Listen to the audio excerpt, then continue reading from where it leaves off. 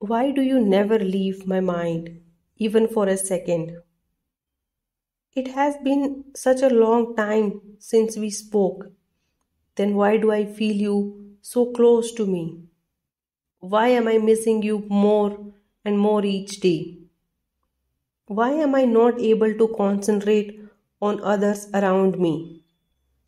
I don't know if you even remember me, if I ever cross your mind also. What is this love? What is this connection? Sometimes I feel like you have moved on in your life. I don't even exist for you anymore. Then I get angry on myself. Why do I miss a person who doesn't contact me? A part of me is still waiting for a miracle to happen and you would be mine.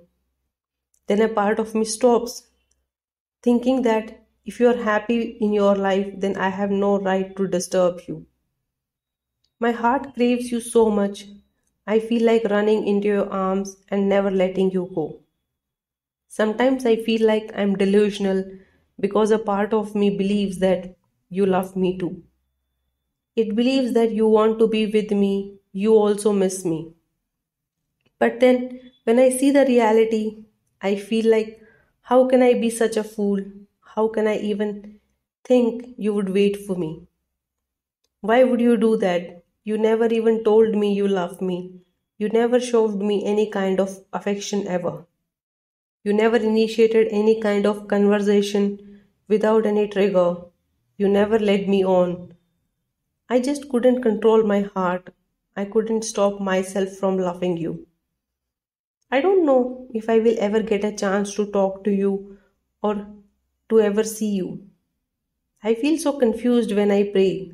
I don't know if I have the right to ask you for myself.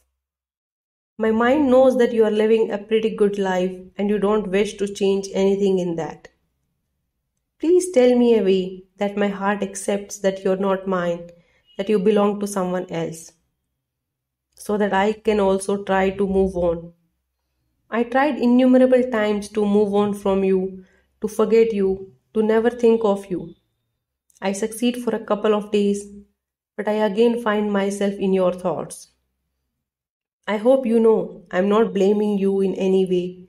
You have been kind to me always.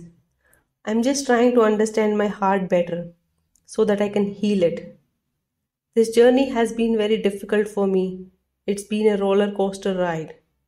I feel like now it's enough. I have learned all the lessons that I had to from this.